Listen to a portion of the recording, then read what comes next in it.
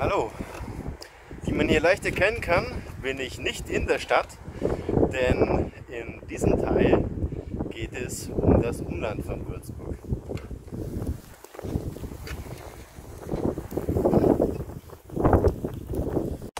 Auf dieser Karte sieht man Würzburg mit etwa 30 Kilometer Umland. Das lila Band zeichnet den Main nach.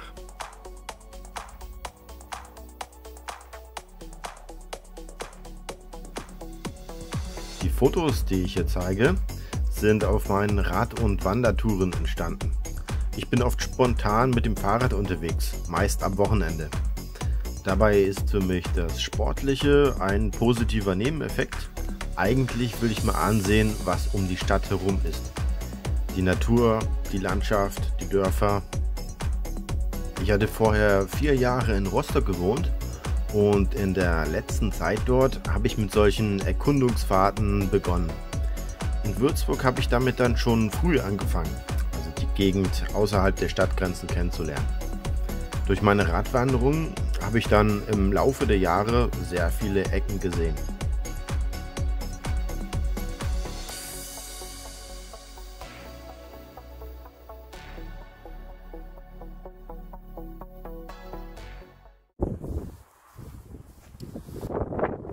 Im Würzburger Umland gibt es 6 Dinge, die ich etwas näher vorstellen möchte.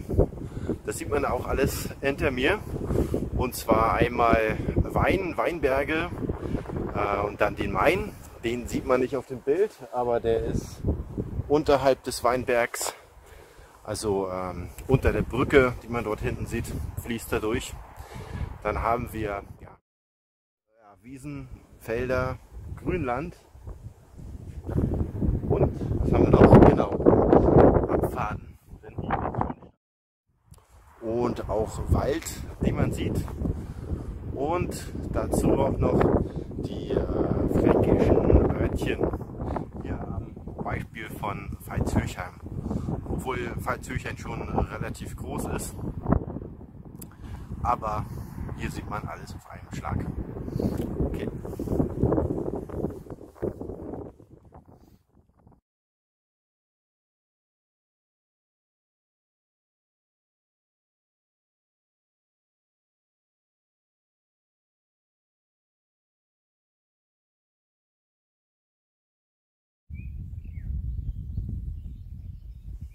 Natürlich Weinberge.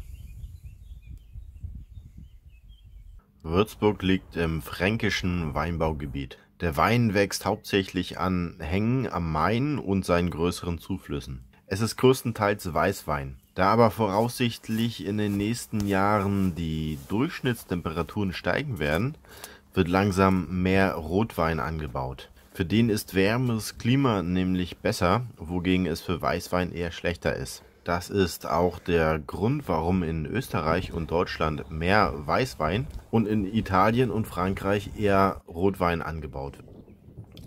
Dass in Mainfranken so gut Wein wächst, liegt auch an der Geologie. Das Gebiet war vor Millionen von Jahren ein Meeresgrund, an dem sich Muschelkalk angesammelt hat. Dadurch besteht der Untergrund aus Kalkstein, den der Fluss später freigelegt hat. Kalkstein nimmt gut Wärme auf, speichert sie und gibt sie langsam wieder ab. Die Weinreben haben es dadurch warm und wachsen gut. Durch die Mineralien im Kalkstein hat der fränkische Wein auch einen würzigen Geschmack. Wie übrigens auch das städtische Leitungswasser. Gefühlt sind alle Hänge, die halbwegs nach Süden zeigen, mit Weinreben bepflanzt. Die Nordhänge, die weniger Sonnenlicht abbekommen, sind stattdessen oft bewaldet. Winterhausen zum Beispiel liegt auf der Mainseite, die weniger Sonnenlicht abbekommt. Aber von dort aus hat man einen guten Blick. So saß ich einmal auf einer Restaurantterrasse am Main und trank einen Wein aus Sommerhausen, das direkt auf der anderen Mainseite liegt. Während ich also Wein trinke, konnte ich direkt auf den Weinberg sehen, an dem die Trauben gewachsen sind.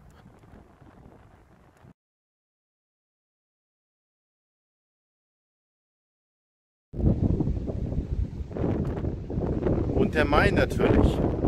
Hier stehe ich gerade auf der Schleuse Randersacker. Hier Hier habe ich vor mir den Main, hinter mir und auch unter mir. Genau genommen stand ich auf der Staustufe. Die Schiffsschleuse ist daran integriert. Der Main als Wasserstraße und das Maintal mit den Weinbergen ist bedeutend für Würzburg und das Umland.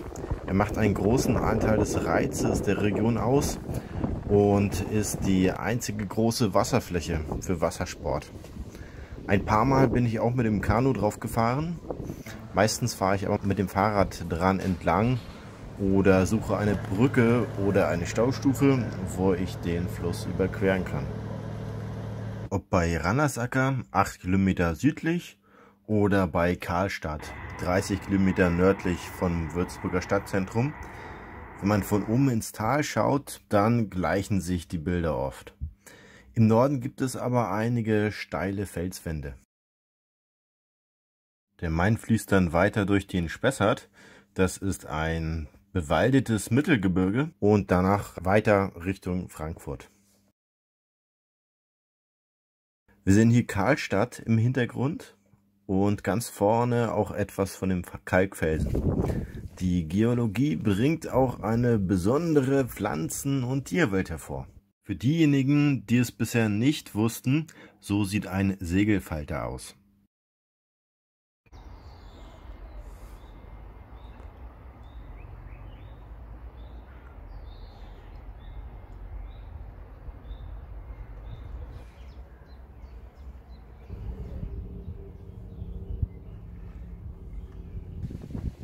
Nun wieder zurück zur Schleuse.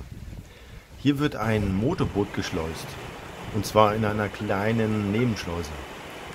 Es muss dazu jemand aussteigen und einen Hebel umlegen, damit es hoch oder runter geht. Das dauert in Echtzeit 5 Minuten. Bei Hochbetrieb wie hier steht man allerdings noch eine viel längere Zeit im Stau.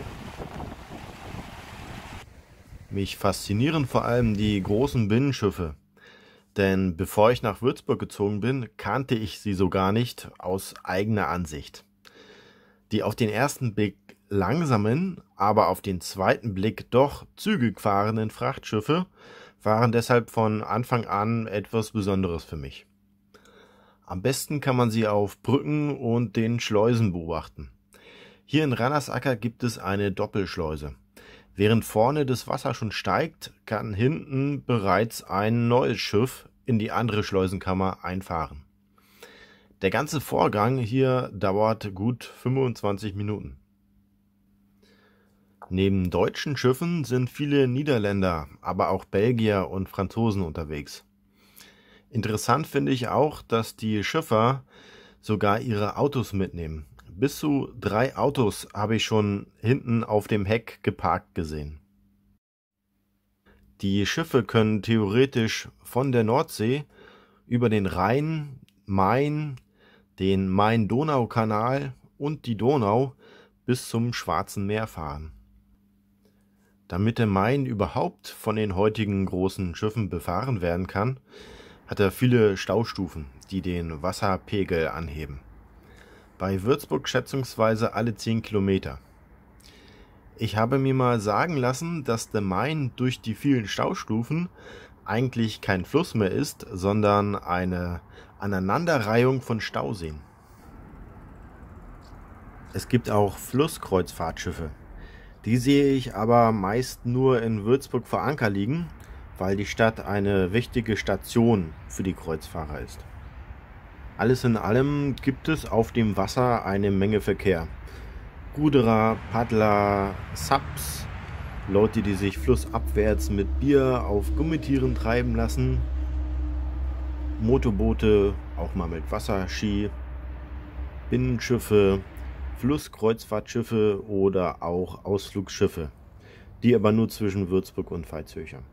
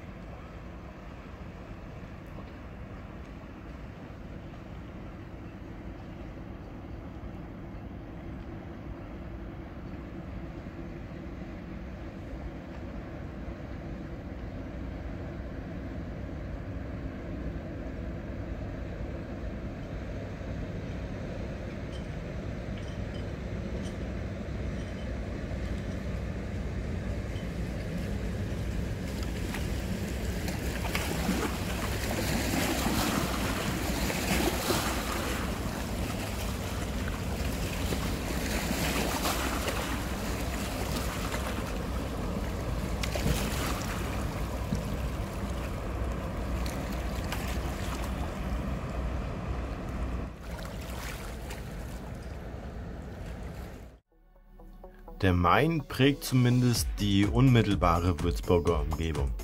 Sein Tal verläuft quer durch meinen 30 Kilometer Radius und teilt grob die Landschaft ein. Links des Mains ist es sehr hügelig mit kleinen Wäldchen, rechts relativ flach mit weiten Ackerflächen.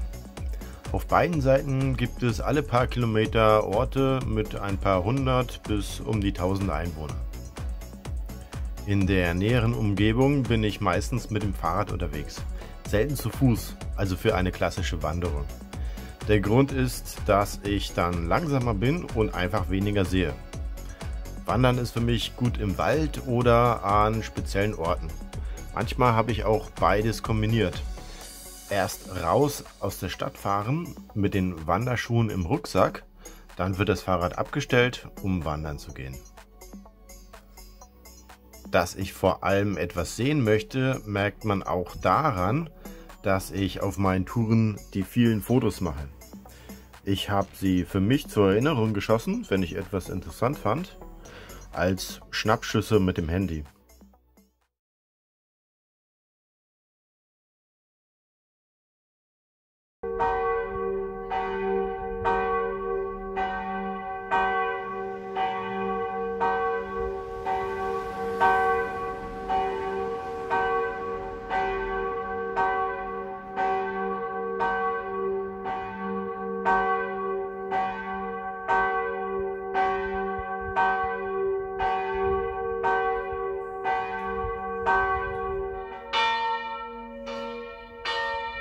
Und kleine fränkische Dörfer.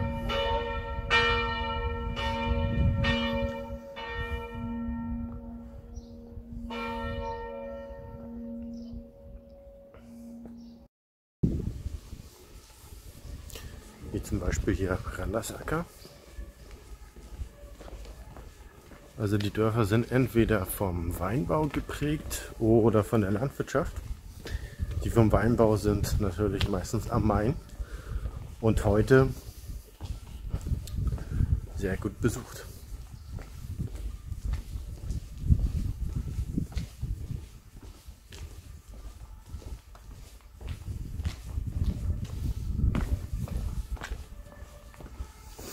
Es gibt hier noch sehr viele schöne kleine Kirchen.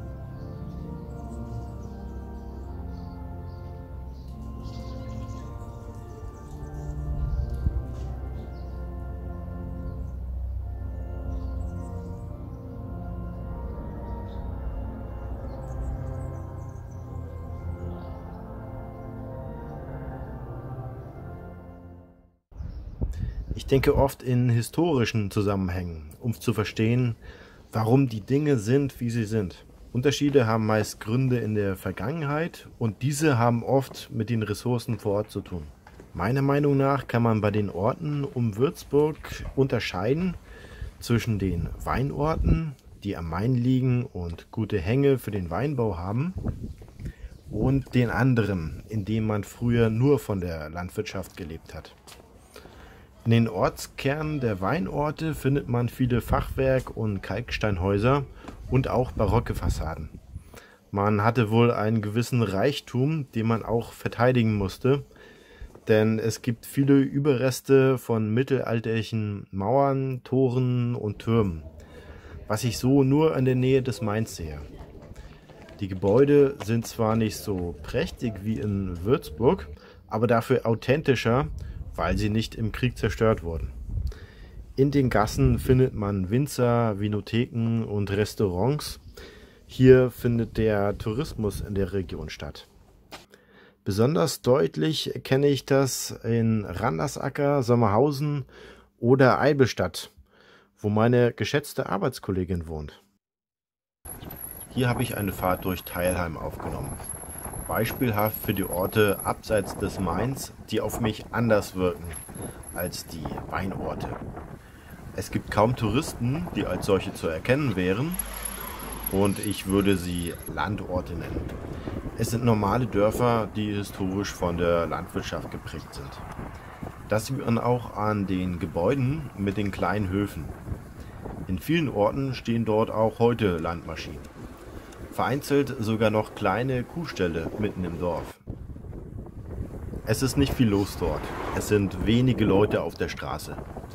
Ich kann das aber nicht wirklich einschätzen, denn meist fahre ich hier nur durch. Manchmal lese ich aber die Infotafeln zu den Sehenswürdigkeiten. Das sind meist die Kirchen. Darüber hinaus bin ich auch schon ein paar Mal mit älteren Einwohnern ins Gespräch gekommen. Und zwar, wenn ich nach etwas Bestimmten gefragt habe. Veitshöchheim ist ein besonderer Ort. Hier war eine Sommerresidenz der Würzburger Fürstbischöfe mit dem Veitshöchheimer Schloss und seinem Hofgarten. Das lockt besonders viele Besucher an, die zu großen Teilen aus Würzburg mit dem Schiff anreisen. Das habe ich auch einmal gemacht, um an den letzten Sommertagen eines Jahres 2 indischen Doktoranden Schloss und Garten zu zeigen. Veitshöchheim ist für englische Muttersprachler ein Horror. In Indien gibt es aber so viele unterschiedliche Sprachlaute, sodass die Inder den Ort erstaunlich korrekt aussprechen konnten.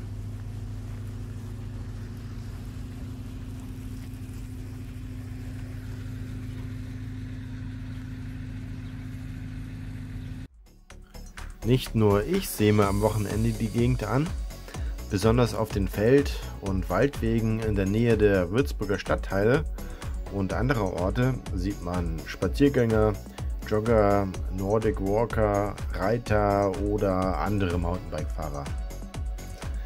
Rennradfahrer bekomme ich wenig zu Gesicht. Die sind meist an den großen Straßen unterwegs. Und da, wo ich manchmal fahre, kommen Rennräder mit ihren Reifen einfach nicht durch. Teilweise suche ich mir Wege, bei denen ich mein Fahrrad auch tragen muss. Zum Beispiel steile Hügel hinauf. Auf dem Mainradweg, der direkt am Fluss entlang führt, fahre ich nicht mehr so häufig, weil ich den schon zu gut kenne. Ich fahre mein eigenes Tempo und suche mir eigene, ungewöhnliche Wege aus. Deshalb bin ich hauptsächlich auch allein unterwegs. Man kann es nämlich auch niemanden anderen antun, wenn ich zum Beispiel das Fahrrad erst über eine Wiese schiebe und dann eine Passage durch eine dichte Hecke suchen muss, bevor ich wieder auf einen Weg komme. Meine Touren dauern ein paar Stunden. Am Ende gibt es üblicherweise etwas zu essen und trinken, und zwar im Biergarten.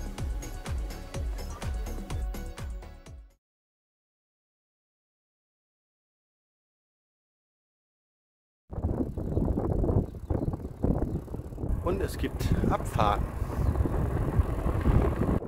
Dass ich die Abfahrten erwähne, war ein spontaner Einfall, als ich unterwegs war. Es kam irgendwie aus dem Unterbewusstsein. Später ist mir dann aber klar geworden, dass es mir gar nicht um sowas Kleines wie hier geht. Mit dem Würzburger Umland verbinde ich nämlich die langen Abfahrten nach unten in die Täler. So, als schöne Abfahrt habe ich hier die Hedstädter Steige. Wenn man unterwegs ist und nicht gerade nur den Main entlang fährt, also flach, ohne Steigungen, dann muss man irgendwo aus dem Maintal raus. Das sind meistens steile Anstiege und später geht es natürlich auch wieder runter. Wenn ich von einer Fahrradtour zurückkomme, gibt es oft als Abschluss noch eine schöne, langgezogene Fahrt ins Tal. Und auf der bin ich ähnlich schnell unterwegs wie die Autos. In den ersten 1,5 Jahren bin ich aber nur langsam gefahren. Ich hatte nämlich ein altes Mountainbike mit abgefahrenen Billigbremsen, die gerade noch so funktionierten. Für das norddeutsche Flachland haben sie gereicht, aber hier nicht mehr. Anfang 2015 habe ich mir dann ein neues Fahrrad gekauft mit Bremsen, die mich nicht in Lebensgefahr brachten.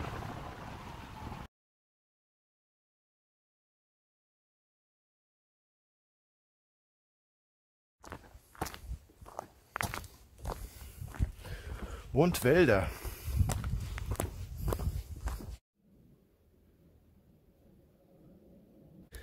Eigentlich Wäldchen. 2 sind ein bisschen größer. Dort kann man ein paar Stunden schon unterwegs sein. Aber sie sind relativ nah auch an der Stadt. Vor allem an heißen Tagen ist es hier schön kühl. Na gut, es ist nicht so ganz ruhig. Man hört öfters Flugzeuge, weil es ja auch ein paar kleine Sportflughäfen gibt. Und manchmal kommt man an eine Autobahn. Ja. Sie sind auch ziemlich durchzogen mit vielen Wegen.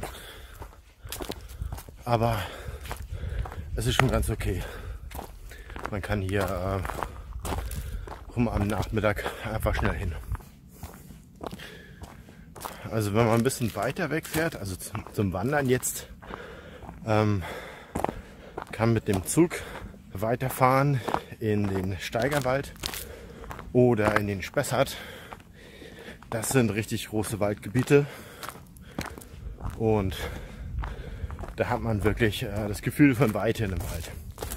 Aber an Würzburg herum sind es eher eine Mischung aus Wirtschaftswald und Naherholungsgebiet. Weil hier sind auch viele Leute unterwegs.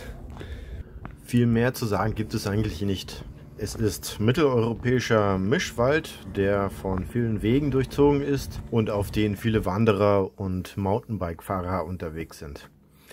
Der Philosoph Christian Illner, der sich auch mit dem Überleben in heimischen Wäldern auskennt, sagt, das Aufregendste, was man im Wald machen kann, ist auf Baumstämmen zu balancieren. Daran habe ich auch gedacht, als ich diesen Baum hier gesehen habe, der wie eine Brücke über dem Steinbach liegt. Der Name Steinbach weist übrigens darauf hin, dass er ziemlich oft austrocknet und dann eben nur noch aus Steinen besteht. Von meiner Körpergröße her geschätzt, denke ich, dass es gute 4 Meter Höhe bis zum Boden waren. Aber für genau solche Aktionen übt man ja schon als Kind im Sportunterricht, auf dem Schwebebalken und wenn man auf dem Land aufwächst und oft draußen in der Natur unterwegs ist. In der Einstellung rechts sieht man auch, wie der Stamm leicht schwingt, wenn ich drauf gehe.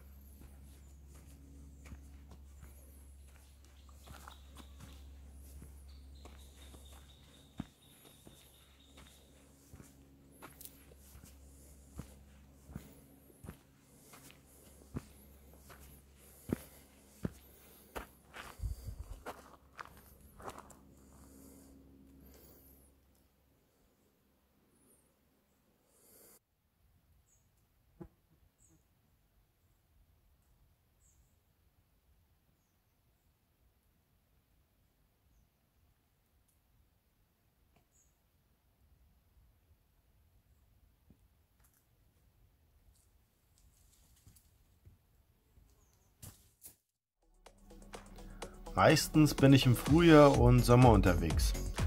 Gerne auch, wenn es für viele eigentlich zu heiß ist.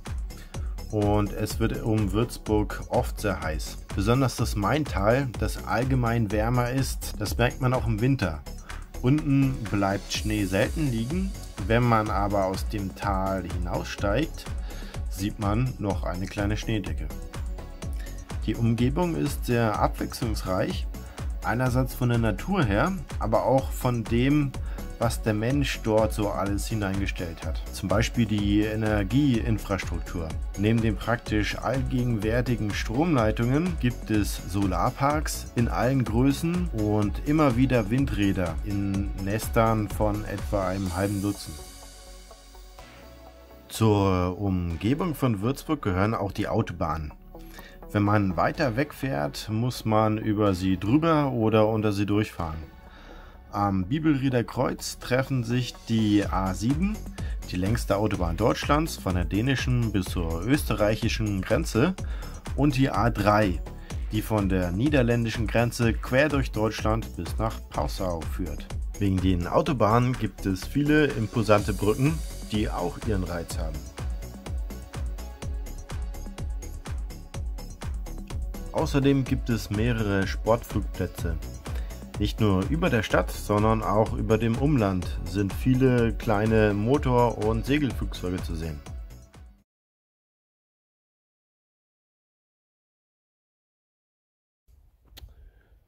Felder. Für meine Begriffe kleine, aber was mir auffällt, sehr oft überspannt mit Strommasten. Nicht nur an dieser Stelle, sondern in allen 4 Himmelsrichtungen. Und ich bin überall öfter schon mit dem Fahrrad unterwegs gewesen.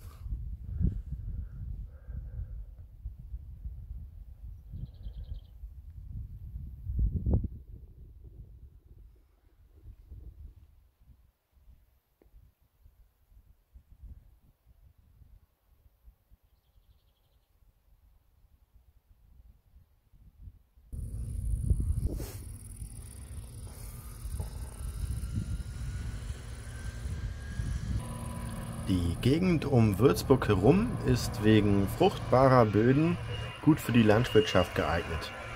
Das merkt man auch daran, dass Zuckerrüben angebaut werden, denn diese brauchen nährstoffreiche Böden. Hier mit Zuckerrüben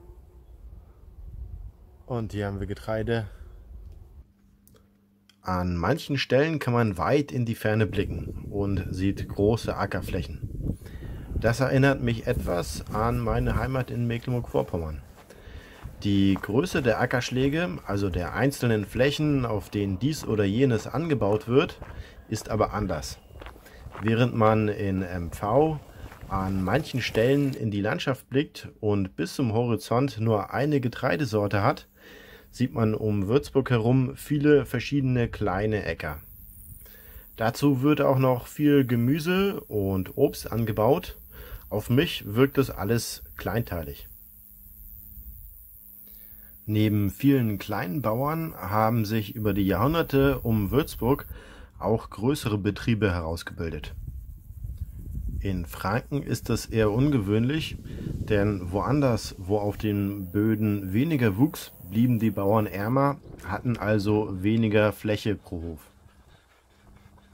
Dass es historisch größere Betriebe gab, merkt man auch daran, dass man ab und zu solche alten Landgüter sieht. Schon beim ersten Mal, als ich hier vorbeigekommen bin, ist mir aufgefallen, dass es eine Verbindung zu Julius Echter von Mespelbrunn geben dürfte. Das war der Würzburger Fürstbischof, der vor etwa 400 Jahren auch das Juliusspital und die Universität gegründet hat.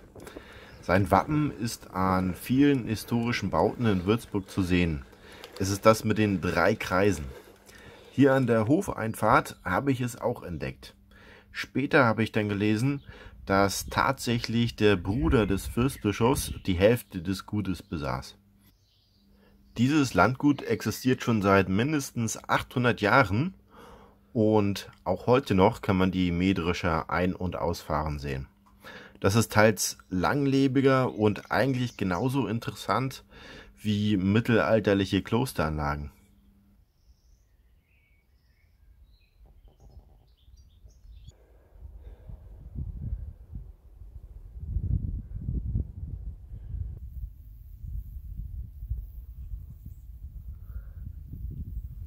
Um Würzburg gab und gibt es aber auch viele kleine Bauern, die das heute überwiegend im Nebenerwerb machen, also nicht hauptberuflich. Davon wird es in Zukunft aber immer weniger geben. Das hat mir auch der Bauer erzählt, mit dem ich ins Gespräch gekommen bin, als ich mir seinen Kuhstall, der im Dorf liegt, näher angesehen habe. Der Vollzeitjob in der Stadt verdrängt die noch verbliebenen kleinen Bauernhöfe, wie sie jahrhundertelang bestanden und wie man sie sich heute noch romantisch vorstellt.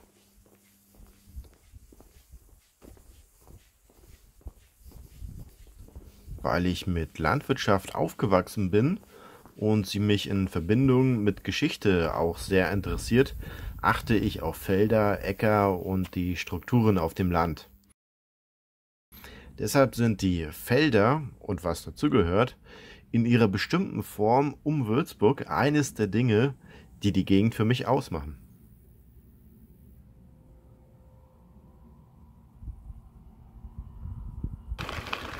Zum Abschluss gibt es noch einen kleinen Wirbelsturm.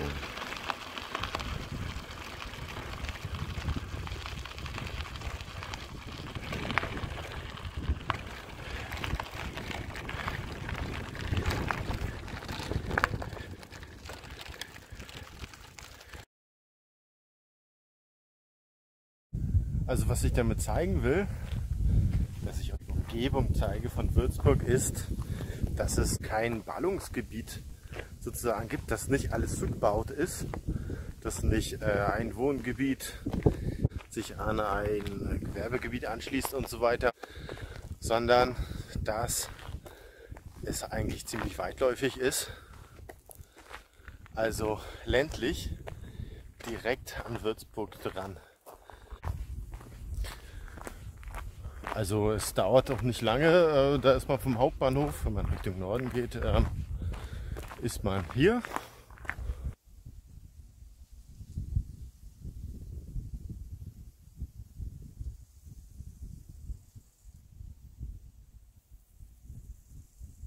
Die Orte, die direkt an Würzburg liegen, Gerbrunn oder Höchberg, die, ja gut, die sind zugebaut, die sind sowas wie der kleine Speckgürtel von Würzburg. Aber die ganze Region ist eigentlich ländlich. Man ist auch schnell in der Natur hier. Also es ist nicht wirklich Natur, es ist eine Kulturlandschaft. Kulturlandschaft trifft es besser, denn so unberührt ist das Ganze hier nicht.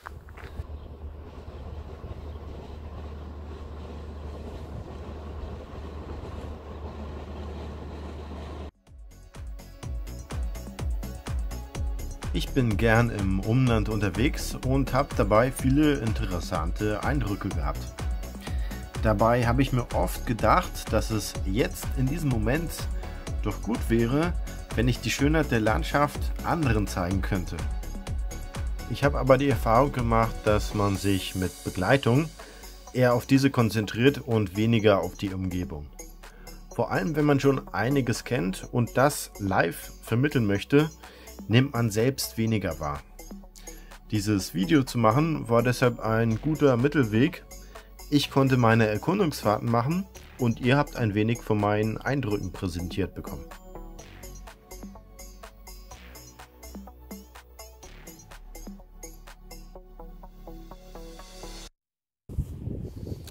Also, das war's dann. Dann auf Wiedersehen. Tschüss.